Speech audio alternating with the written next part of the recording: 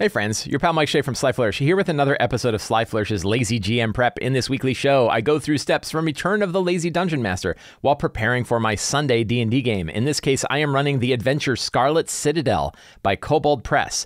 This show, like all of the work of Sly Flourish, is brought to you by the patrons of Sly Flourish. You too can become a patron. The link is in the show notes below. Patrons get access to all kinds of exclusive adventures, exclusive tips and tricks for helping run your D&D game, previews of upcoming videos, access to a dedicated Discord channel, access to the monthly Patreon Q&A, but most of all, they help me put on shows like this. To the patrons of Sly Flourish, thank you so much for your support. I realize that I had not done my proper homework for running Scarlet Citadel, which is something that I have not solved completely, but I have done a lot better work over this past week.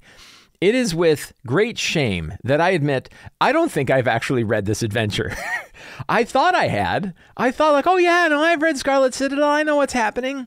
I know what's going on. And I think I read the introduction and I think I started reading it and then I kind of skimmed a little bit, but I didn't really know all of the things that are going on in this adventure. And it kind of came out.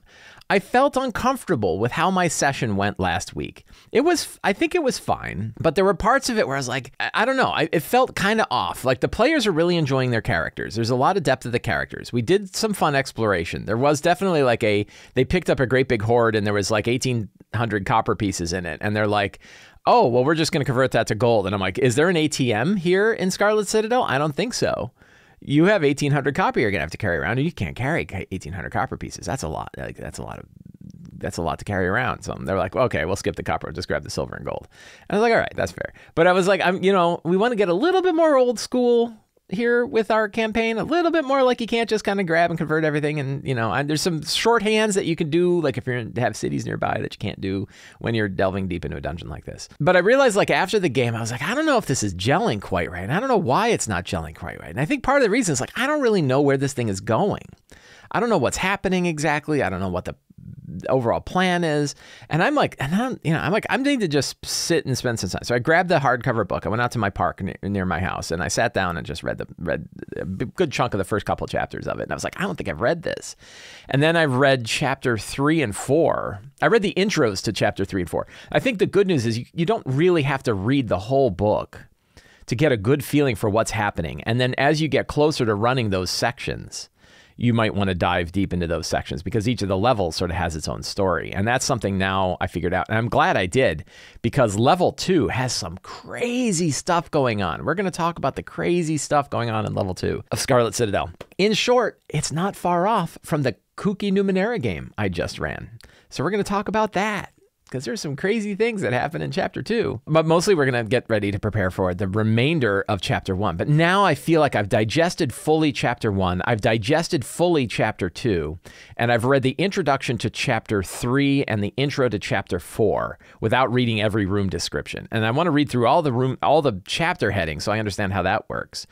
And then as I get closer, I want to read at least one level ahead. As I often do, I am using Notion to do my campaign planning and prep today. If you want to learn how to use Notion to do lazy DM prep, there's links to the article about how to use Notion for campaign prep, and there's links to this specific Notion template so you can see like, hey, these are the notes that we have. You can see all of that. Patrons get access to all of them. If you want to be a patron of Sly Flourish, you get access to all of the notebooks that I have for all of the different campaigns I'm running, including ones that I don't record on, like Empire of the Ghouls.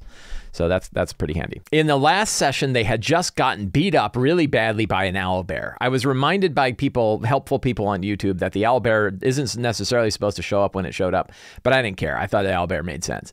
And it was really hard, but they were already second level at that point. So it wasn't like they were completely out of hand, but they did get beat up bad by that owlbear. So they licked their wounds from getting beat up by the owlbear. They found the owlbear's hoard, and I think they picked up a piece of loot. So you got to work with me a little bit. Oh, they got this spear. And somebody recommended a spear in the last session. And it turned out the spear wasn't the best item because none of the strength people really want to use a spear. They like their great big weapons. And it's not a finesse weapon, which means nobody with dexterity. I think almost all the characters are dex-based. So they have this spear, this glowing runes +1 spear of Velis the Great Serpent. But I think like a bard ended up taking it. I don't remember who actually took it. And it casts Thunderwave, and that's cool. So they have a nice magical weapon, but it's not like a magic weapon that somebody's going to be using all the time. It's sort of like, oh yeah, no, I carry a spear.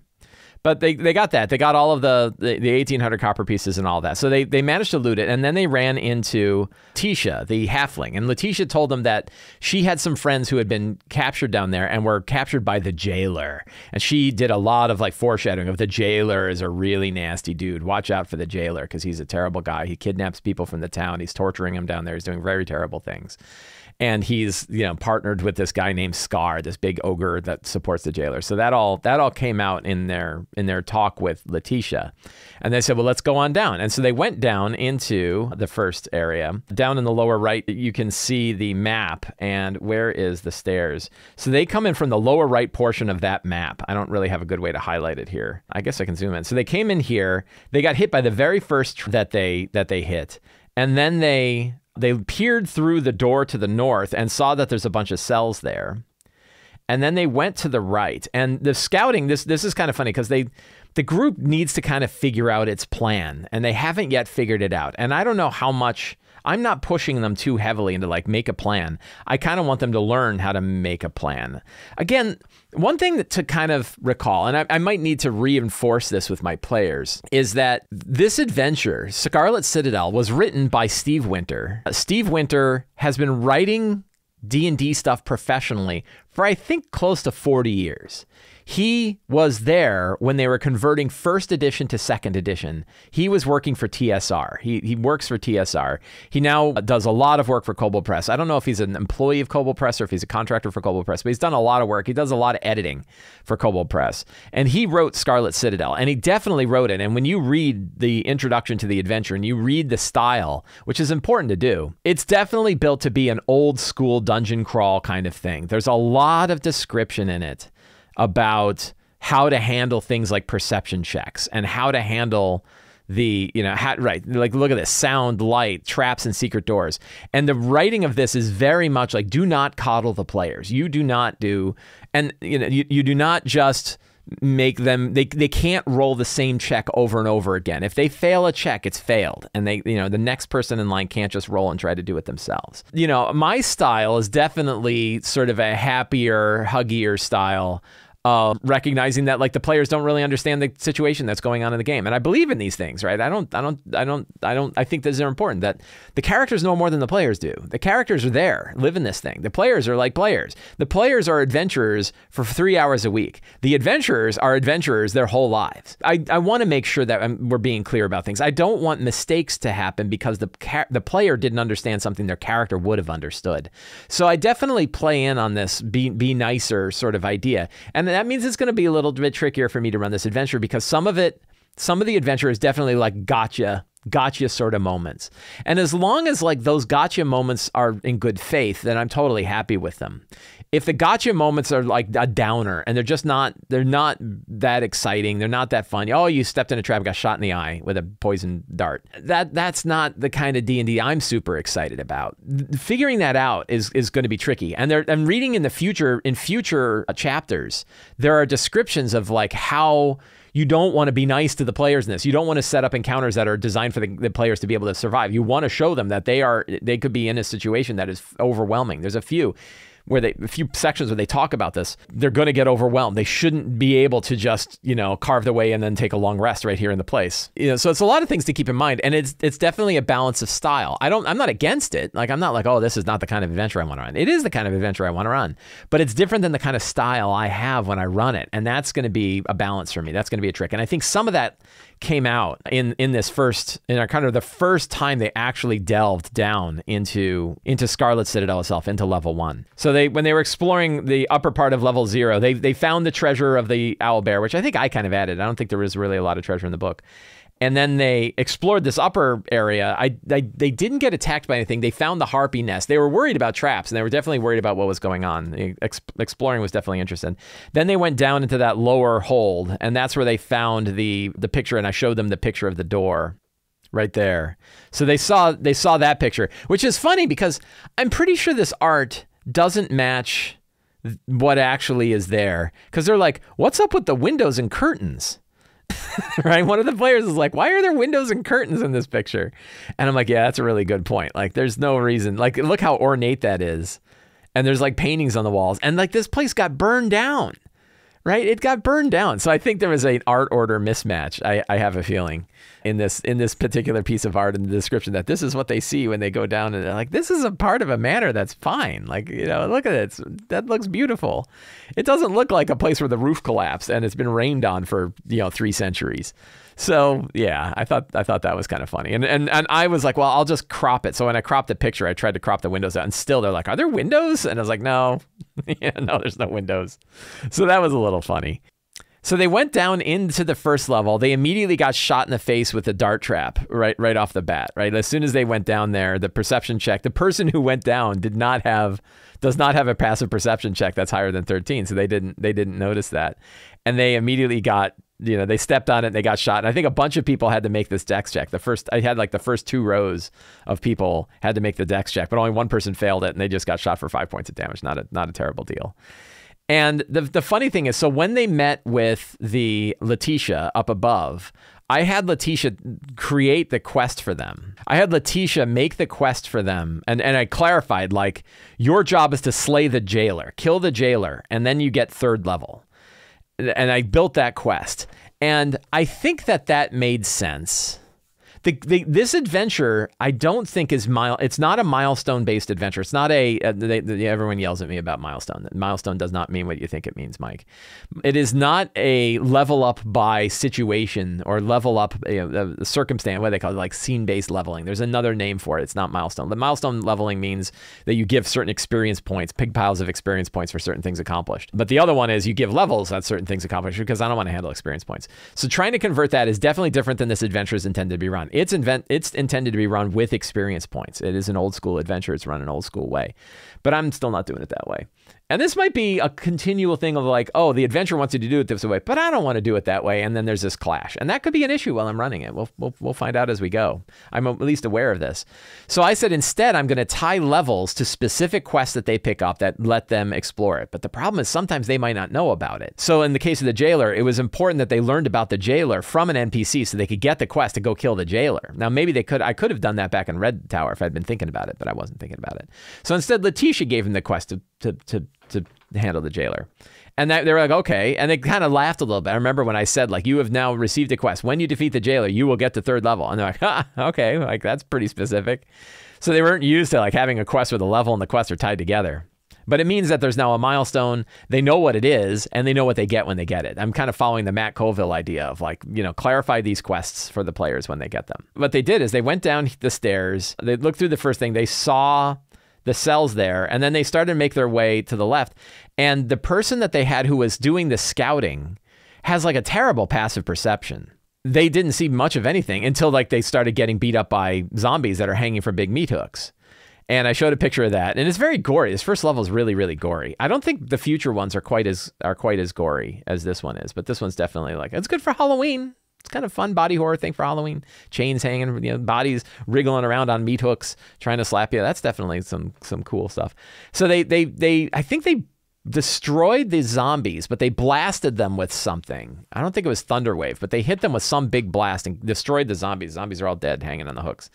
And then they went peering down the oubliette, or the oubliette, right? Down in the center of this thing is the oubliette. The weird thing about the oubliette is I wasn't sure, when they peered down, they sent a familiar down there. One of the characters has the ability to create familiars. She that's her thing, is creating these familiars. She kind of plucks a soul out of the world that she had come from, turns it into a manifested animal, and then the animal works for her. And she sent it down into the oubliette. And I think the thing could fly or crawl or whatever, but it meant that they could go the full 200 feet down. And I was like, what would they see? So it describes here that if you drop a light, you will see that it expands out and then contracts back down on occasion. But it didn't say like it connects directly to areas X on level 2, areas X on level 3, and areas X on level. It does say that it ends up in the Vampire Bat Cavern. So I was like, okay, well, I know it goes there. And then I had it go down there, and I said, like, it peers around and you see a great big large cavern, and then all of a sudden you get attacked. You see like sharp teeth and red eyes, and then your familiar explodes. And she's like, whoa. And then I had 2 vampire bats come flying up the shaft and attack them, the saber-toothed bats. And they fought the saber-toothed bats and killed them pretty quickly. So they're like, okay, well, let's go sneak around some more. And one of the characters went out down this hall to the left, and who's standing around the corner but the jailer. And so the jailer slams the first person that comes around the corner with a big mallet. We rolled for initiative, and I think hit them really hard, did not knock them out. That was the same character who can summon familiars, got hit with the mallet, got, kind of knocked prone. And then another character ran in to kind of steer the way and got hit with another mallet and dropped to 0 right away. So they have one character who's down to 0, one who's like in the room, trapped. The jailer tried to immediately throw out some animated meat hooks to pull that person and drag them into the room. And the other character's like, oh my God. And that was where we ended the session. So we ended the session with them in the fight with the jailer. And all I could think of was like, I gave you this quest for the jailer 2 hours ago, and here he is. Like, the time between getting the quest to meeting the boss of the quest was so short. It felt too short. So that was one. I mean, it happened, so it is what it is. But it doesn't make it still makes sense that the jailer is the boss of this level. It's just kind of interesting that the jailer is right there at the beginning of this level. So yes, that was interesting. We're gonna make a new campaign session planning notes today. Today is 30 October, Sunday. Scarlet Citadel. The characters we have today, I don't know who's out today. I think we might have everybody. And boy, I tell you, when you have 6 characters, it's a lot of stuff. So you have Bart, Jay, played by Jay, a Gearforged Bard diplomat. So Jay had not been in the previous session, so he was discovered, kind of beat up in a pile, sort of like the Tin Man or C-3PO in Empire Strikes Back, where he was in pieces and they kind of put him back together. And I think he might have been excited to remain in pieces, but I was like, nah, we'll have you, I don't want to disable your character. So your characters get put back together. The other characters put it back together. And now he's like, oh yeah, I'll go with these characters to see what's going on. Because he's a Gearforged, he also has this connection of he was a soul that is now in another body. And we have all of these like souls in other bodies is like the big shtick for this group, and something I definitely want to play with, that overall theme of these people who are all mingled with death, or having died and come back, or died and are in other bodies. There's this connection, and then this other connection of randomness. This connection to the Weird Weaver is the other sort of big theme for this group. So Bart is a Gearforged Bard diplomat. Dorn Greycastle is a shade who is his soul was pulled out of the Forgotten Realms and dropped here into Midgard, so he doesn't know where he is. Garble is the Mushroom Folk rogue, far traveler, who is looking for a new home for his group. Malarkey Jones is a tiefling warlock noble, kind of. Things have always gone very well for her, but she's also kind of following randomness, and now she's ended up down here. We'll see if things continue to go well for her. We have Mez Roomseleth, played by Sharon, is a Frost Elf fighter, parfumier, who tries to help bring the dead, when people die, kind of bring them naturally into the afterlife, and is kind of upset that Dorn has taken over the bodies of one of the people she was supposed to bury, and doesn't like it when Dorn's body gets beat up, because he's like, that was a person, I'm supposed to bring him dead, aren't you sure? And Skrink Skip, played by Juliet, is a ratfolk wizard occultist follower of the Weird Weaver, who was sacrificed, then came back, and recognizes that her goal is to return the Weird Weaver. The Weird Weaver is trapped and being used for terrible, the energy of the Weird Weaver is being used for terrible purposes down in Scarlet Citadel, and is there to solve it. So those are our characters today. The strong start is easy because we're in the middle of a fight. What could we could have, I could be mean, the animated hooks.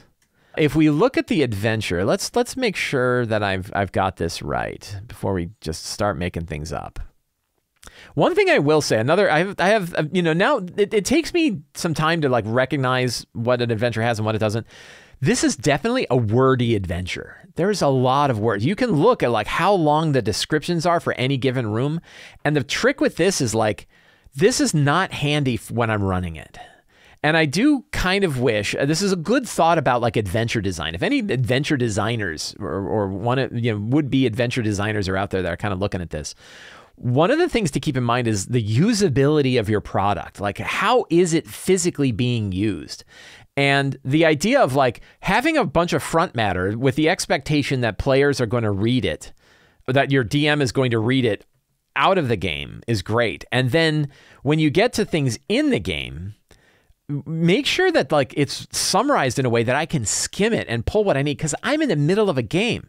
I don't have time to read a page. I think that's like a page of text for one room. right? Just the torture chamber. Like I need it summarized, or I need like here's the summary of what's going on, and then here's the longer description that you may want to read when you're not running the game, because that's really tricky. And I've had trouble with this. Like I miss stuff. I miss stuff anyway. I'm not a careful reader with this kind of thing. So yeah, here is the oubliette, right, is one thing.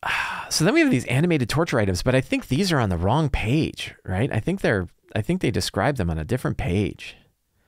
The Frog Shrine. The jailer is in this room torturing the Red Heart. The Red Heart is the knight. The characters know about the knight. The torture devices in this room aren't simple machines, they're animated. The jailer can command any number of them to lurch into action as a bonus action. You choose which items, see the table, become active and when, based on how dangerous you want this chamber to be. Adding just 1 or 2 devices to combat per round and stopping just before the situation gets out of hand is a good idea.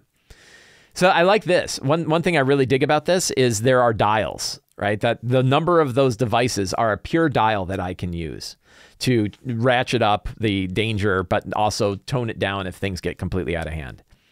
Adding 1 or 2 devices to the round, a good idea because this battle can get quickly overwhelming the characters. Otherwise, because a growing threat ramps up the player's fear, blah, blah, blah.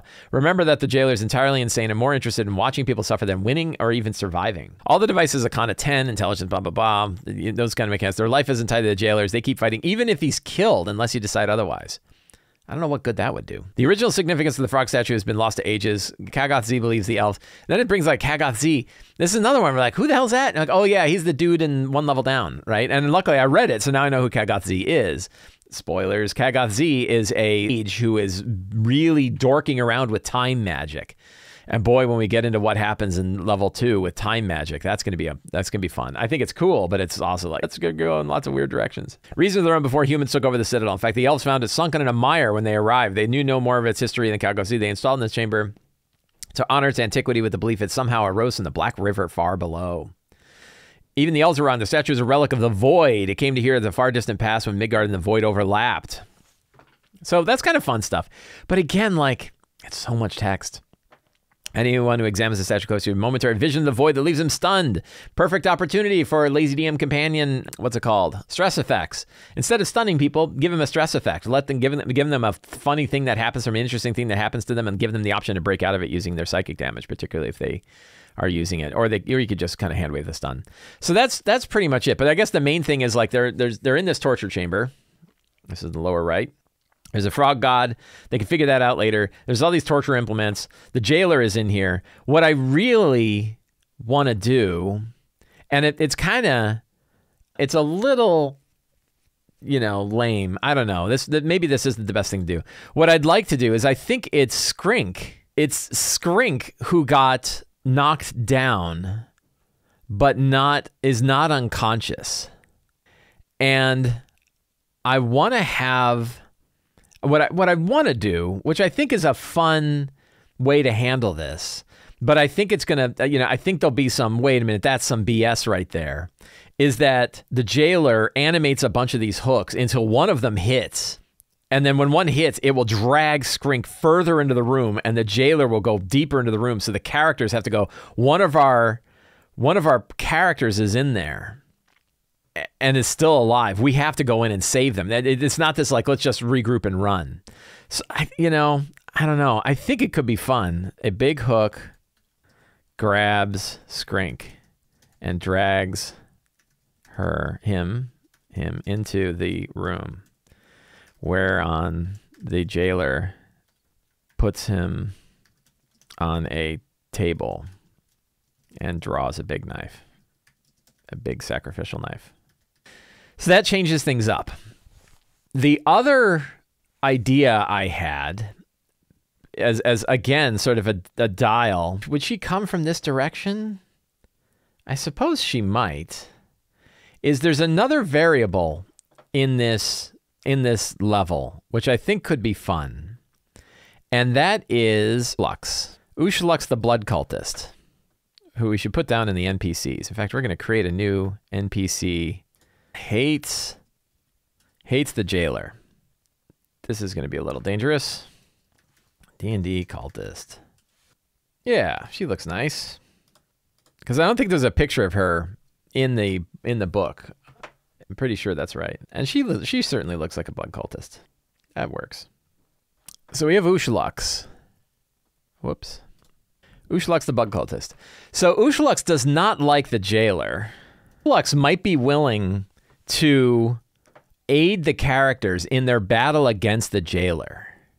So an option is that one of the things is Ushlux might be willing to give the characters a couple of potions of greater healing if it steers the battle away from the jailer. That's an option. So that way they have, because she doesn't like the jailer. One of the things so who the hell is Ushlux? Ushlux is another NPC who's running a bunch of experiments in the shrine to Charon. She's Charon the boatman. Charon. Somebody help me out. And the idea in the book, it's like, well, Ushlux is just there to kill the characters, and she'll like set them up. I think she's kind of this, somewhat malevolent ally. That she's not like, I'm not going to help you guys live, but like, it might be kind of, I don't like the jailer. He's a pain in the ass, and I don't want to face him myself because he's got friends. But she might be a kind of an interesting, like I said, a malevolent ally. Like, she's not going to help them. She's not going to tell them like, oh yeah. She might say like, oh, you definitely want to check out. There's great treasure in the great treasure in the crypts to the west. You definitely want to check that out. And it's like, no, it's actually full of deadly undead. But but you might also be like, yeah, but I really don't like the jailer, so I'm gonna help there. But how could that play out? Because the other idea I had was that it's not enough for the characters to just fight the jailer. I think I'm also going to drop in our ogre friend, who is Scar is his name? Do I have that right? I think his name is Scar. Scar the Crimson Ogre, right? I don't see an NPC for Scar. Oh no, did I not name the database? I have a notion problem. So campaign database, here's a trick for you. You always want to rename this to the name of your campaign. That way the reason why is that way when you call upon it to make a new page, if I'm, for example, going to make a new page for Scar, I can do new page in Scarlet database, and it should bring up the Scarlet Citadel database. Scar, the Crimson, tag him as NPC. I think I misspelled his name. I think it's just a CAR. Crimson Tusked Ogre. Let's see if I can find an image for that. That looks good. Oh, that's from my Creature Codex. Is he an ogre? Wow, the Crimson Tusked Ogre is crazy powerful. If Scar is a true Crimson Tusked Ogre, then he is like way, way too tough. Sorry, I pulled it up in a different window. But the Crimson Tusked Ogre is CR5, 93 hit points. And it's a Kobold Press CR5, which means it's serious. And it does 2 attacks, one with its Morningstar, one with its bite. The Morningstar is 13 damage with a Morningstar, and the bite is 11, and it can do a Berserker Charge. I guess I could do that, but he could be like wounded. He could be a smaller one. I could just use the regular Ogre stat block too. I think we'll just do that. Scar the Crimson Ogre. So where could Scar come from? My only thought is that Scar is going to come from the cells. He's going to hear the situation that's going on, and he's going to come through the cells to the right and cut off their escape. So they're going to have to do this. But then from where would Ushlux show up? Like, how can she show up and help them out? So I think what could happen that might be interesting is Ushlux could like sit these 2 things on the ground and then turn and like dart away just as Scar comes out, and Scar doesn't see her, and she's sort of slinking around back there. And then that's sort of the big battle that they're going to have, right? Is they're going to have to fight the jailer. They're going to have to fight Scar. And if they have 6 characters, even at 2nd level, that's not too bad. And they'll have these extra healing potions that could potentially help. And then any other tricks that they've got. Is that, and then you've got the hooks too. Is this too hard? Should they have the opportunity to run? And if they do have the opportunity to run, because I know that I've seen the players chatting in the Discord server between sessions, which is really nice. It's nice when your players care enough about the game that they're chatting about it in between sessions. And they're talking about maybe we should just flee. But if they flee, what's their plan to come back? And what changes down below? if they do. I mean, we could figure that out, but I also wonder, like, it seems like kind of a drag if they flee and then they come back and it's like, well, we're back in the same scene again. There's no other way for them to get down there. Certainly the jailer and Scar could set up other traps and things like that, and saying like, oh, we now know that there's a group out there. He might send Scar and some other hired mercenaries to try to go capture the characters and bring them back or kill them on the spot. That's an option. But then the other one is like, is it better if they just, if the scene plays out and if they kill, we set it up and it's really hard, but they do manage to defeat with sort of added things. They do manage to defeat the jailer. Is that kind of better? I think it probably is better for if the overall theme of the game is that it's better. I think that might be it. So I guess I can see how it goes. Like, I don't have to do all of this right away. I have these options now. I have the option that Ushalex could be lurking around down there, ready to drop healing potions on the players to help them out. I also have the option that Scar is lurking around trying to figure out what's going on. And I have the other dials of like, how hard is it how hard is it to escape, and how hard is the jailer? So I have a lot of different options here. So we'll set that part of it aside, and we will see where that goes. But let's dive into some of the rest of our prep for today. So we'll figure out that situation, but then let's go a little bit deeper. So the western side of the first level. The western side of the first level of Scarlet Citadel is made up of the crypts of the Holzanger family. I can never spell Holzanger. I guess it's spelled like it's pronounced. Of the Holzanger family.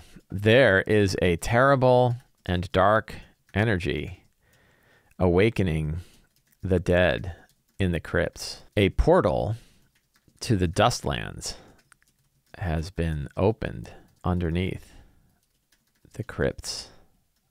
As long as it is open, horrible undead from the Dustlands will continue to arrive.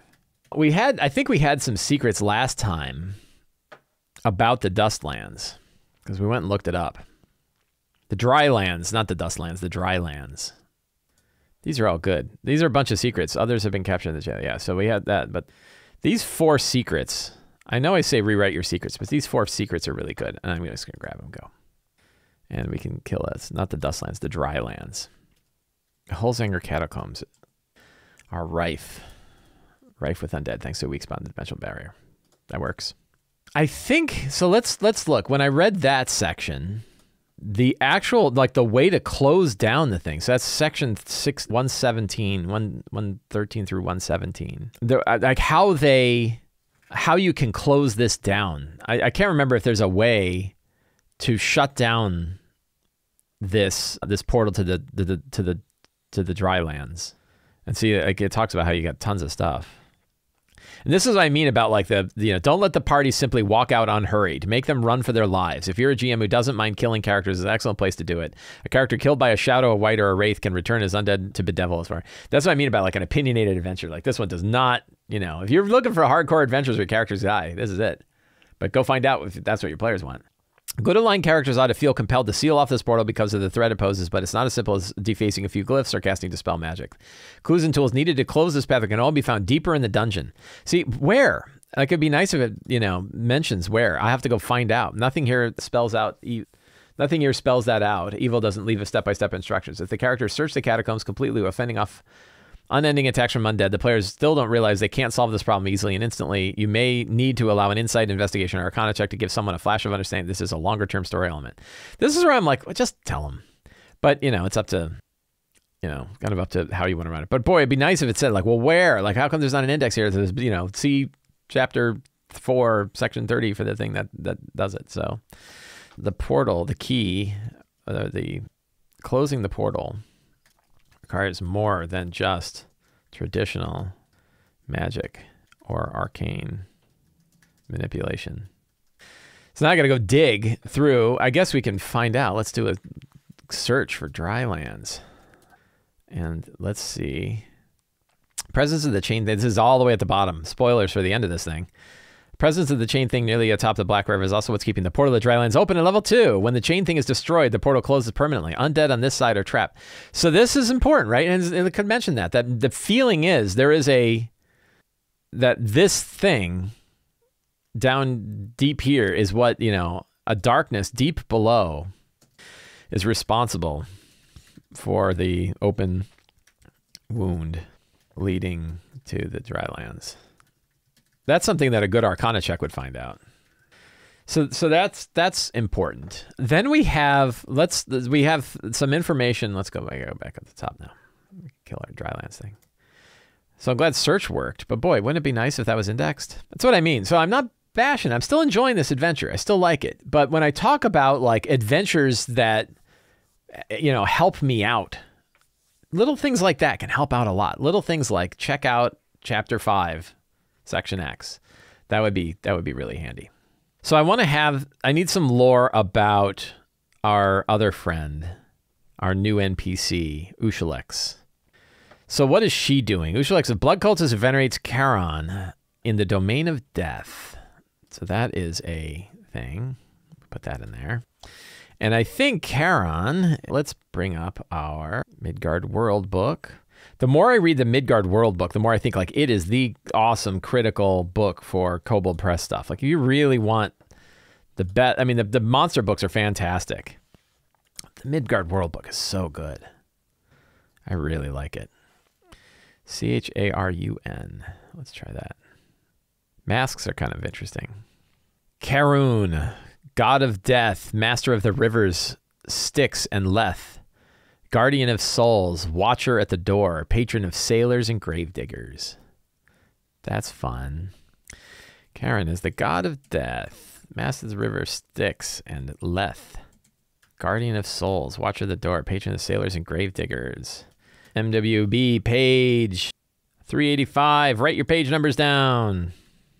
Oversees the passage of souls. So this whole section here is like full of secrets. Protects planar travelers, especially mortals, from demons and celestials alike. This is all good stuff. We're dropping right into the secrets. Useful lore about Charon is a good secret.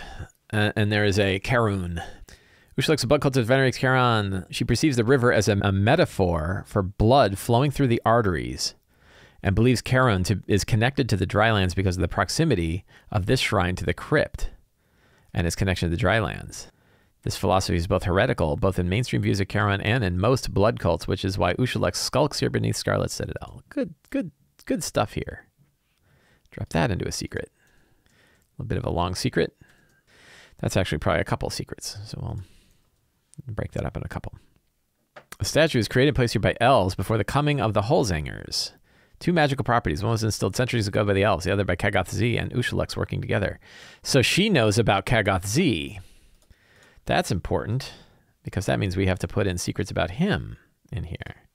Another powerful wizard resides in the chambers below the dungeon named Kagoth Z.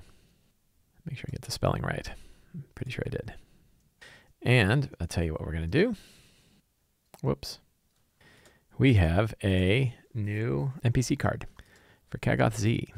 Kagoth Z is a secret, a powerful wizard, but completely obsessed with acquiring knowledge of the elves who used to be here. The elves managed to hide their lore, not in a place, but in a time. And that steered Kagoth into the twisted practice of time magic. It's amazing. Yeah. He hasn't torn himself into pieces spread over thousands of years practicing this type of heretical magic. That's cool. I got lots of secrets. All right, we're good on secrets, I think. That's plenty of information for them to learn. So I don't need to worry about locations. Like, locations are pretty solid, right? We don't have any, no real issues on location. So I'm gonna dump that section. NPCs, I've got plenty of NPCs. Monsters, there's really not a lot, and they're all pretty standard, so I don't really have to keep track of monsters. I will do the deadly encounter benchmark threshold just so I know. 6 level 2 character divided by 4 is 3. I think that's right? 6 times 2 divided by 4 is 3. So the deadly encounter benchmark is 3, and they are facing more than 3, so I know it's pretty deadly. One thing about the deadly encounter benchmark. So what kind of crazy math was that, Mike? The way to figure out if an encounter is potentially deadly, one of the calculations I use, which I call the deadly encounter benchmark or the lazy encounter benchmark, depending on how you want to do it, and it's available on Sly Flourish, it's right on the front page, is I like to keep track of whether or not a battle could potentially be deadly. And a quick rule of thumb, rather than going through an encounter builder or using some kind of tool, is... A quick rule of thumb is an encounter may be deadly if the sum total of monster challenge ratings is greater than 1/4 of the sum total of character levels.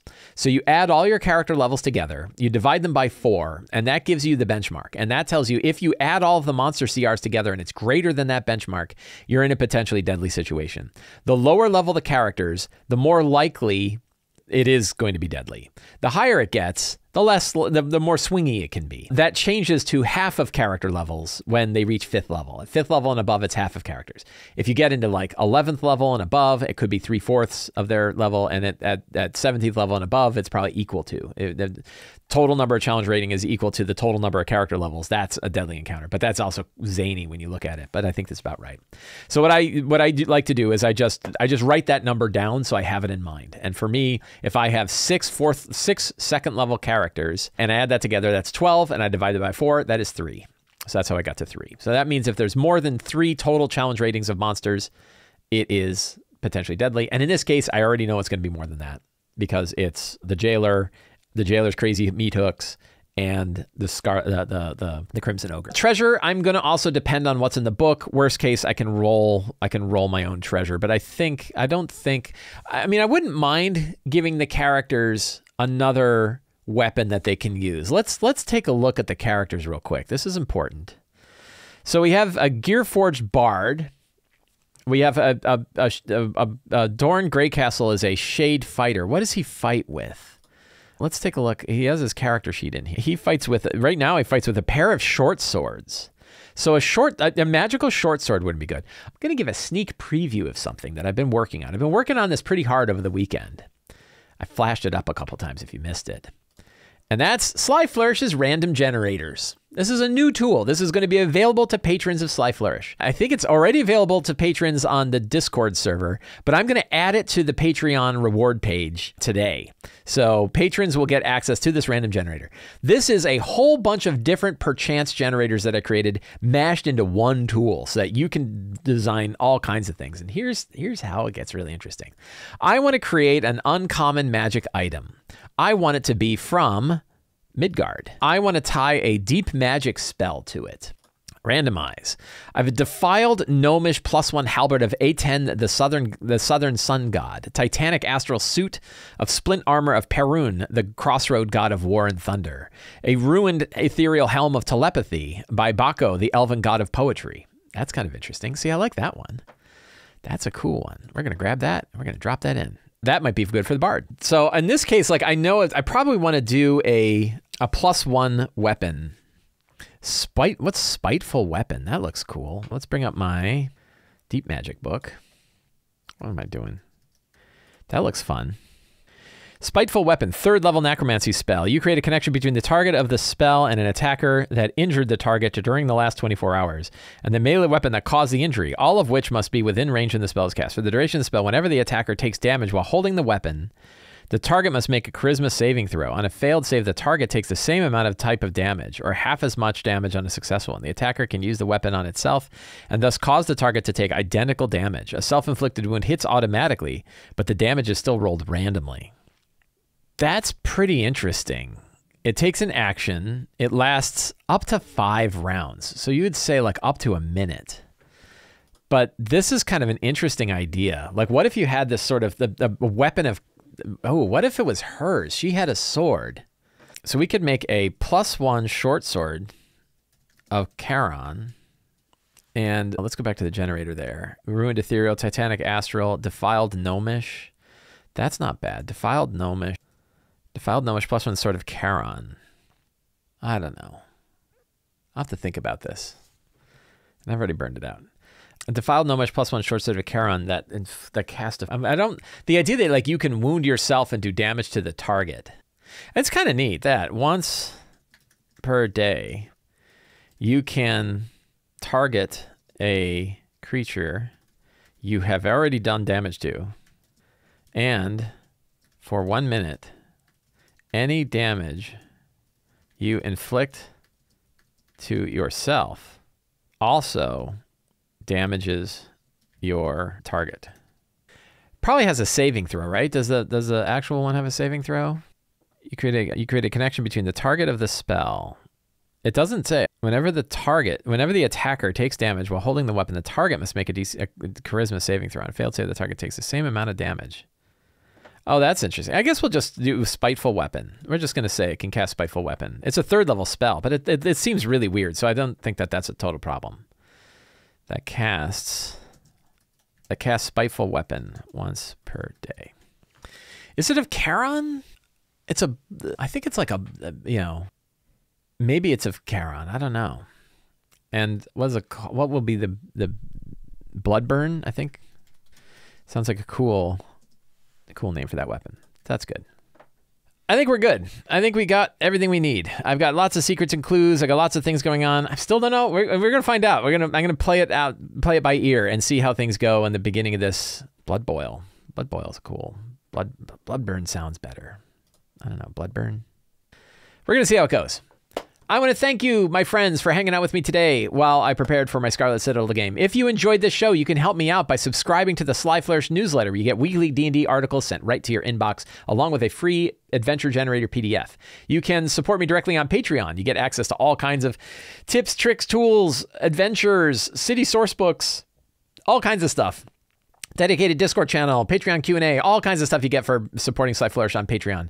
You can pick up any of my books in the Sly Flourish bookstore. All of the links for all 3 of those are in the show notes below. Thank you very much. Have a great day, and get out there and play some D&D.